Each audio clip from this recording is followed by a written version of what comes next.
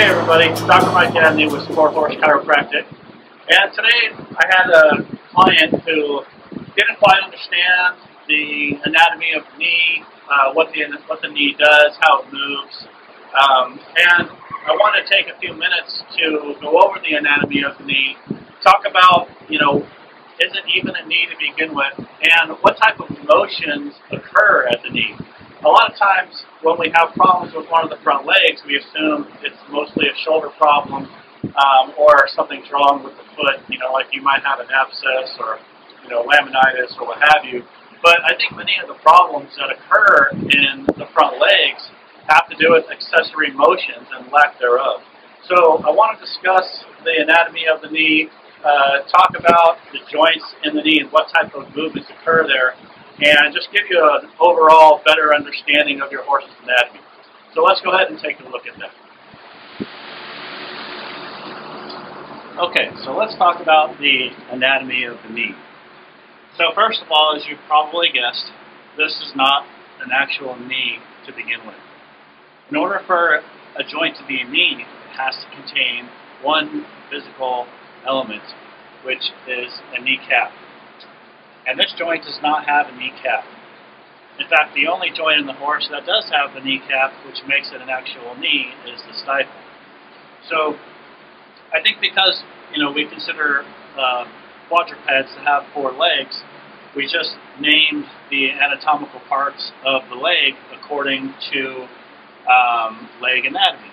So, but in fact, the front legs of a horse are arms. So we have to look at the anatomy in terms of what type of anatomical part would we find in the arm of a human and compare that to the anatomical parts of a horse.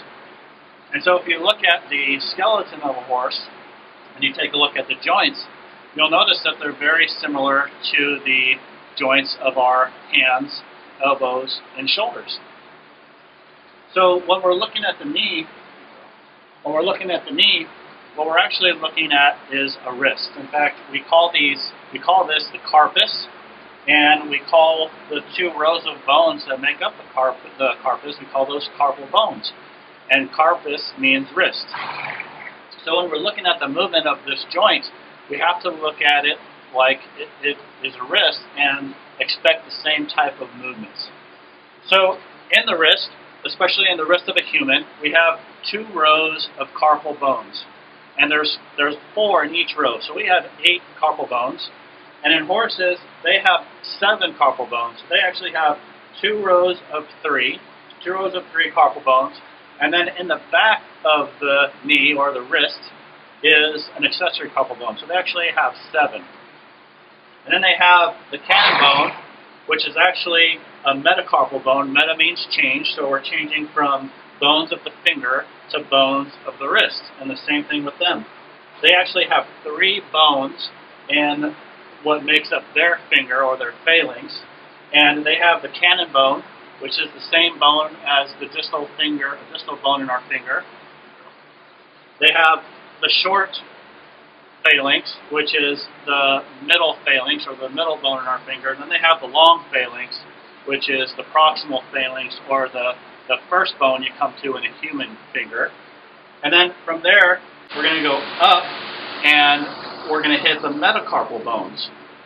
So the cannon bone is actually the bone that changes from the finger to the hand and the hand to the wrist. So it's a metacarpal, changing to the wrist.